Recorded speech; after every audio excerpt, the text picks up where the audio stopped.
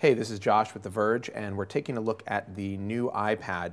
You're probably looking at these devices wondering which one is the new iPad. It's actually the device on the left, but they're basically identical in design, save for some very minor differences in weight and thickness.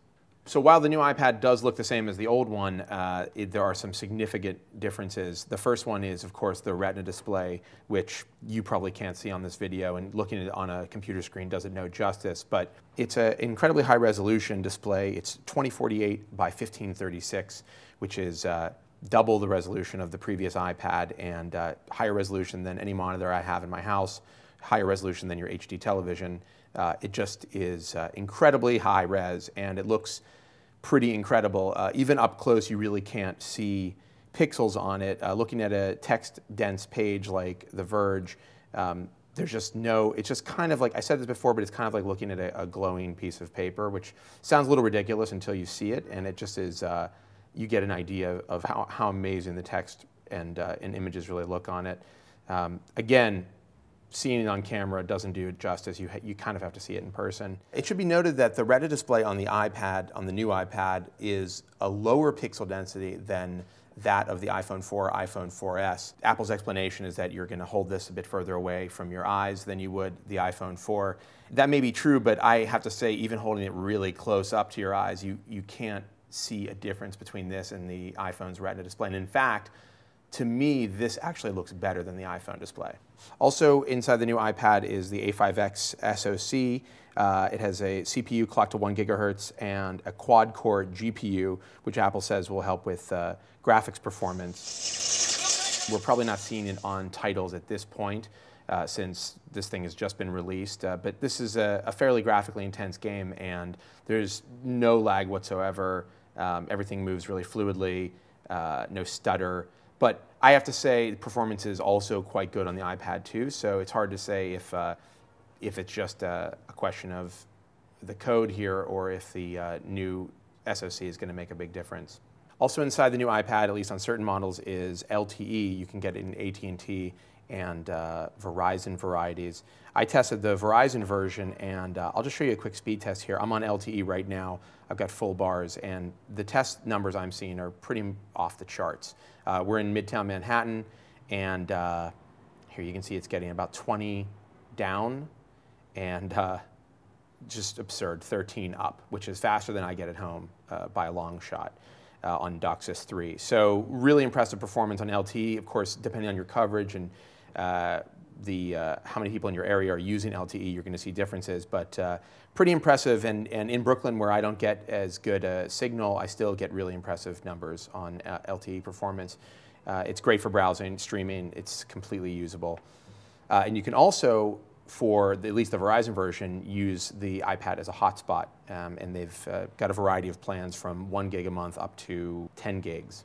Also of note is the new camera here. They're now calling the camera on the iPad and on the iPhone 4S an iSight camera. It's a 5 megapixel shooter. On this, does autofocus, face detection. It's actually a decent camera, except for the fact that it is extremely ridiculous to use an iPad to take photos with. So while it actually does take good photos, I can't recommend that anybody walks around taking photos with this thing because you're just going to look like a jerk. It takes fairly competent photos, and you can see some of the detail here. They're clear, very crisp, does a nice job focusing in even on close subjects.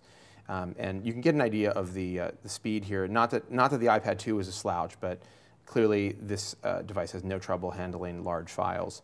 And in fact, even with higher megapixel pictures, 12, 14, it still handles them quite easily and quickly. In the new iPad, the battery life is pretty much unchanged. On LTE, you lose an hour. Apple says you can get 10 on Wi-Fi browsing and 9 on LTE.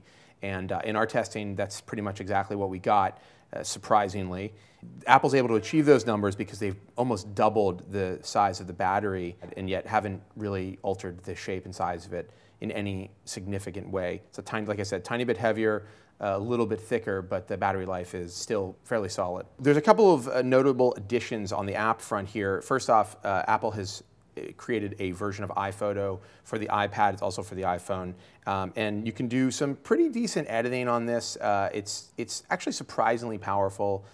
You can get an idea again here of how fast it is at handling large images. So there are a bunch of different things you can do in terms of editing. You get options for fixing red eye, changing the saturation, the coloring, highlights and shadows, playing around with those guys. You can change various color elements of an image. It actually can detect specific parts of an image. For instance, here it knows this is sky, and you're able to adjust the blueness of the sky just by swiping left or right. And this is non-destructive editing. You've got an undo up here, and you can also choose to reset the changes that you've made. It's also got a number of effects, kind of Instagram-ish. There's vintage stuff and black and white, and just a variety of these different effects you can add on pictures. And it also has a vignette, which you can alter using multi-touch if you really want to give it that vintage pinhole feel. But it's a surprisingly powerful image editing tool, and in fact there are even Photoshop-esque features like you're able to repair a photo. It's something like the clone tool. It's best used when you get in close on an image, but you see here I had our editorial assistant Michael draw a star on his hand, and we're going to just see if we can repair that.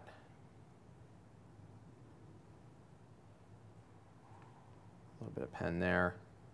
Pretty decent for if you've got to do some quick edits of a photo. It's actually really powerful considering it's a $4.99 app and it's running on a tablet. It also can import and export RAW files, and you can work with much higher resolution images than what the iPad is capable of. So Apple hasn't included Siri in the new iPad, but they have added dictation, which does a really good job of listening to what you're saying and translating it to text on screen. Let's just do a quick test here.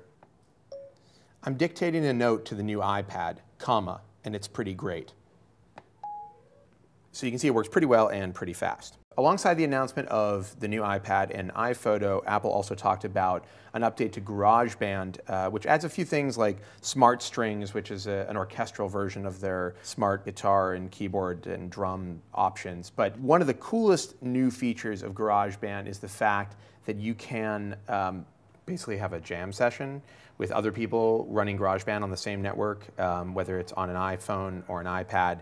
And basically one person becomes a band leader and everybody else follows their sequence. But when you play on the secondary iPads, it records to the first one and it records on the second one as well. So you can contribute to a song in real time. It's actually really cool. And in fact, even if you're just playing around with an iPhone and an iPad solo, you're able to play multiple instruments at the same time, which is really cool for a musician.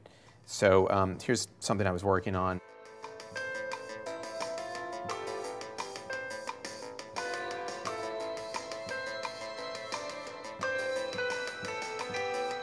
So in closing, the new iPad is really, really good. It's got that beautiful Retina display, super fast LTE, a better processor, and more RAM.